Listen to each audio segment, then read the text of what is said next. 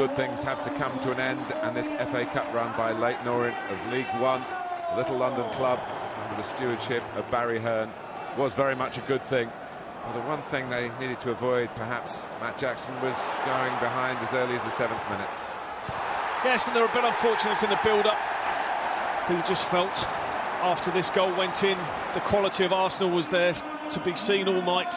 Good little break, good pace from Rosicky, shows good endeavour to get on the edge of the box. Dangerous areas, have the best players in them, and a good little finish. A goal that was needed from Chamakh as he tucks the ball into that far corner. Yes, that was an important part of his evening to end the drought going back to November. But it could have been 1-1 here. Charlie Daniels working hard to find an angle for a cross. It was a good cross too. That was Alex Revell. Yeah, he was smashing all night. Daniels down the left-hand side in an attacking role. Certainly got the crowd excited. They thought he'd scored. Just can't quite open his foot up enough to guide it past. Maybe should have just stayed within the post. Big chance. But Arsenal needing to make some of the right kind of headlines after what happened against Birmingham in the Carling Cup final on Sunday. And the man whose name will be in the headlines is Nicklas Bendtner.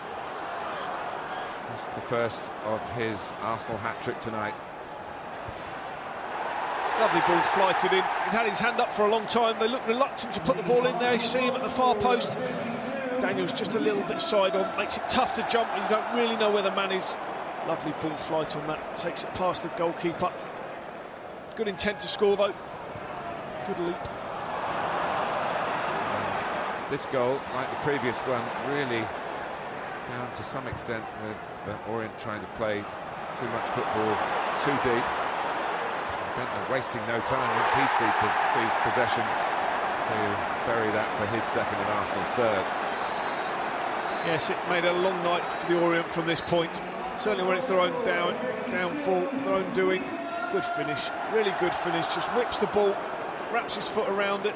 I like the fact that he never looks up, knows instinctively where the goal is. Tucks it right in the corner, no chance for the goalkeeper. And then in the second half we were wondering just how many goals we would have to count up. Arsenal did pick up a couple more, but they also squandered some chances. I can understand a lack of incentive, certainly at this stage of the game. Diaby, who'd been on from the start, got through with a bit more purpose than some of the other attacks, but couldn't make the most of what he created for himself. No, and he's leggy and he runs on, but he takes a lovely touch, just moves the ball quickly in his feet. You see it right now. Great little touch there. And at that point you think it's a formality. Couldn't quite match the finish. Fourth goal came from the penalty spot. Kieran Gibbs getting at Andrew Wing. Revell trying to help out, trying to help his right back out, but only hindering his side by giving Lee Mason the proper reason to point for the spot. Definite penalty. It's just a weary, tired challenge. You see him ended up about 6 foot away from the ball. Clear one. Lee Mason was excellent all night. Gets another decision right. Bendtner given the penalty responsibilities. Made the most of it, and he'll be taking home the match ball, as is the custom. All three good finishes from him. Showed good confidence. Wanted the penalty. Tucks it away in the side netting. Great confidence from him. Should be a lot more to come. Well, with the likes of Nasri and Wilshere and Clichy on as substitutes, Arsenal really pepped it up. And we mentioned earlier that Clichy had only scored one. Make that now 2 for the club. The longest serving player here. Well, he just drifts into the box. At this point, he wouldn't be expecting to get this with all those bodies in front of him. Could have been cleared 3 or 4 times.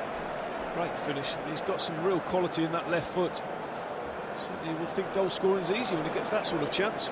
Buries it. Great strike. This is a lovely angle. Rising all the way. Possible for the goalkeeper.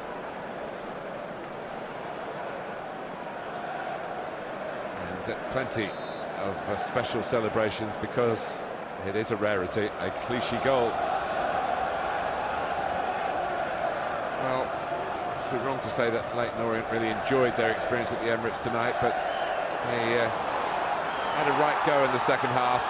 And Dean Cox, no one, even Arsenal, wouldn't have begrudged him a goal at the end of it. It would have been a lasting memory to take away, along with the hundreds of thousands of pounds that Leyton Orient have made from this cup run.